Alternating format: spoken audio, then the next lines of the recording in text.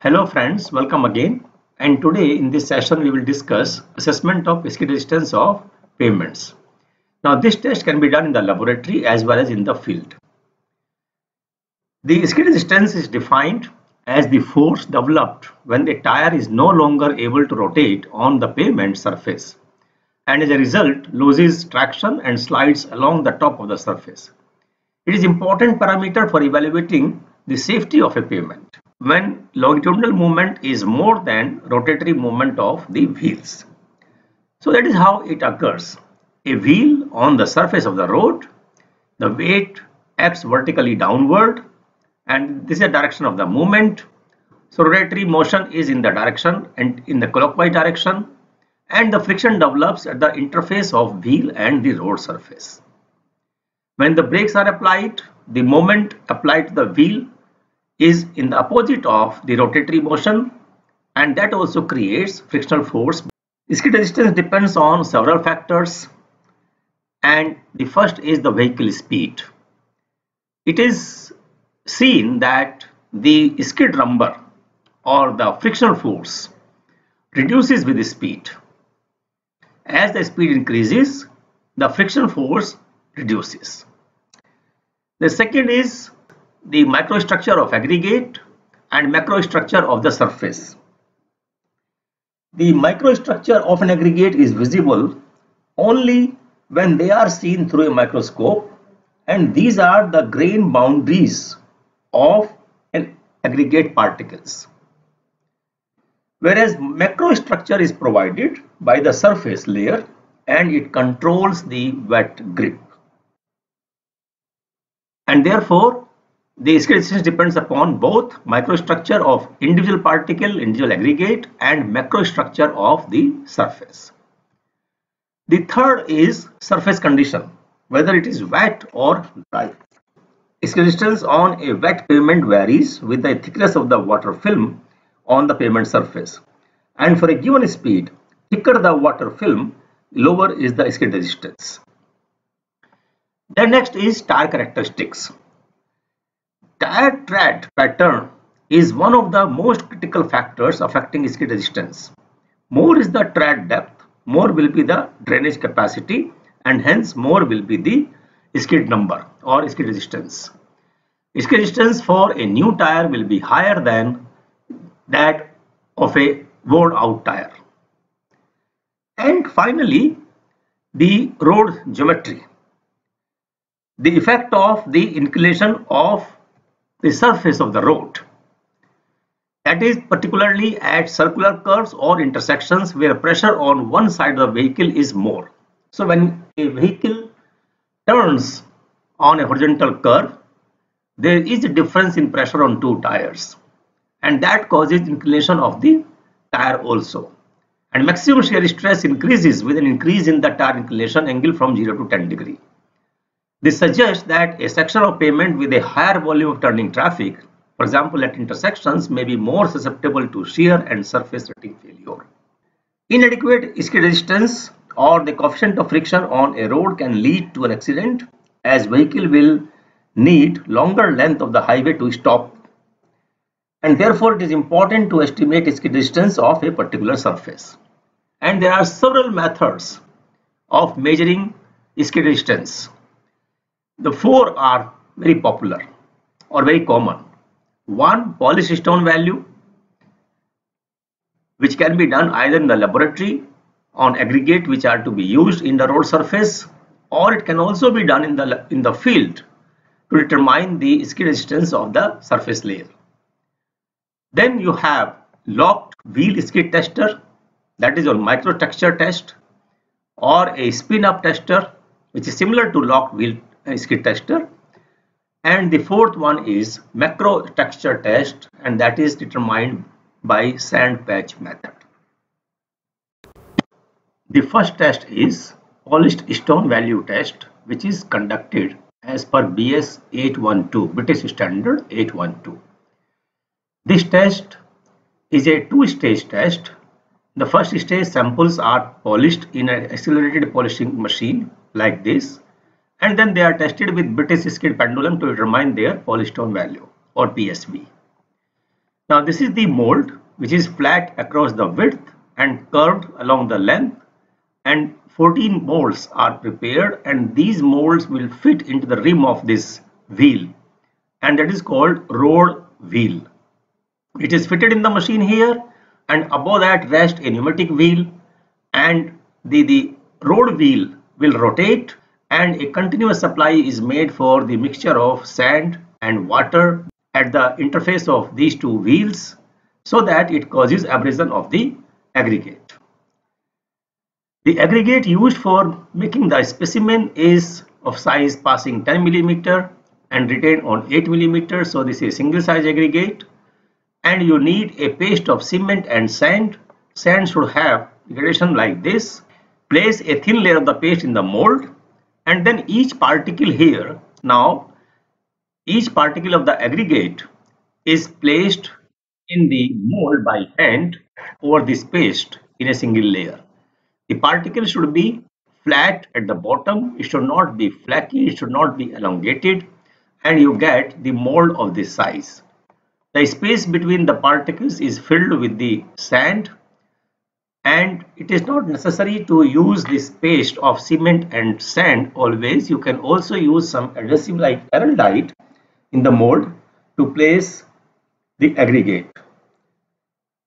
Then 14 such specimens are prepared, they are cured, and these specimens are clamped around the rim of the road wheel of the machine. So this is the wheel of the machine. You place each of these 14 samples around this rim, and then fit in the machine and lower down the rubber tire wheel until it rests on the surface of the road wheel touching the specimen. Then we apply a load through a lever about 40 kg, and then this machine is rotated at a speed of 300 to 320 rpm, and a continuous supply of sand and water is made at the interface of two wheels. Then release the averaging sand and water at the specified rate uniformly and run this machine for 3 hours. After that, you stop the machine, clean the surface of a specimen with water to remove all particles of sand, and then the same procedure is repeated with emery powder and water. So we do polishing in two stages, one with sand and water, and then with emery powder and water, each for 3 hours. After that, you remove the specimen from the road wheel, clean them, and then determine the PSV under British pendulum tester. Now this is the British pendulum tester. It has a vertical column fixed to the base and a pendulum which is hinged at one end to the vertical column. And this pendulum head has a spring-loaded rubber slider which is attached to the other end. Now the specimen is placed here. The pendulum is released from a horizontal position so that it strikes the sample surface with a constant velocity. The distance traveled by the head after striking the specimen is governed by the friction offered by the sample, and it is read on this scale here. You can directly read the PSV value of aggregate on this scale. That is the height by which this pendulum will go after striking the surface of the specimen. So that is how you determine the polystone value of aggregate.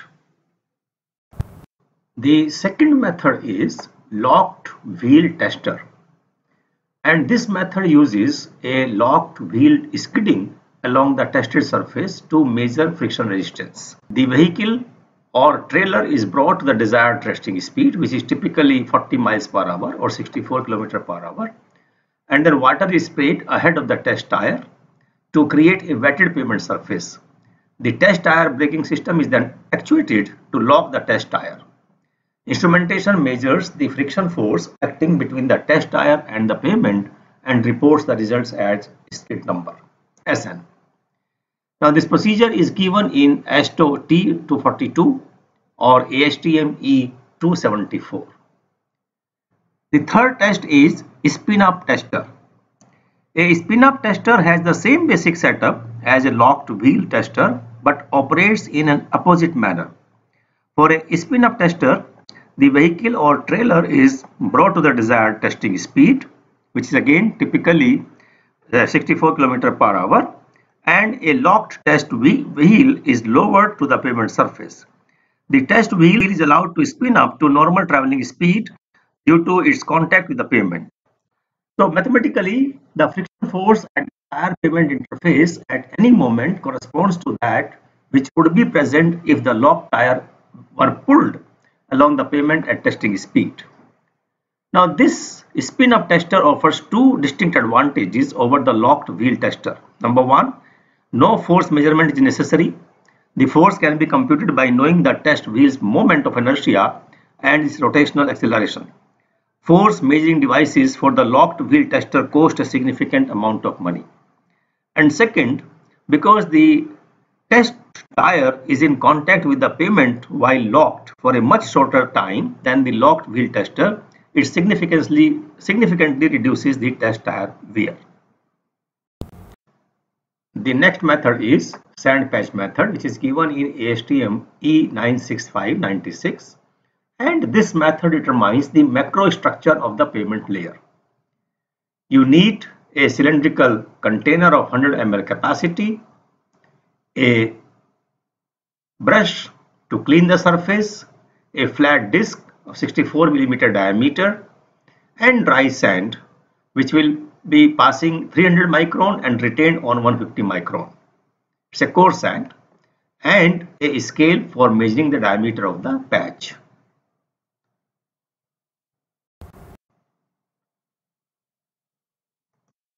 So first step is that you brush the test area and remove the dust and loose material.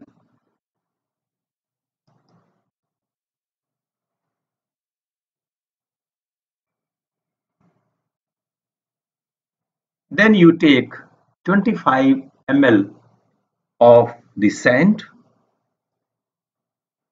passing 300 millimeter and retained on 150, pour it in the form of a heap, and then using the flat disc of 64 millimeter diameter, you spread the sand in a circular path so that the surface wires are completely. Now, if d is the diameter of the circle or diameter of the patch, then texture depth will be volume of sand divided by area of the patch. And volume of sand is 25 ml, or you can say 25,000 millimeter cube. Area of patch is pi by 4 d square.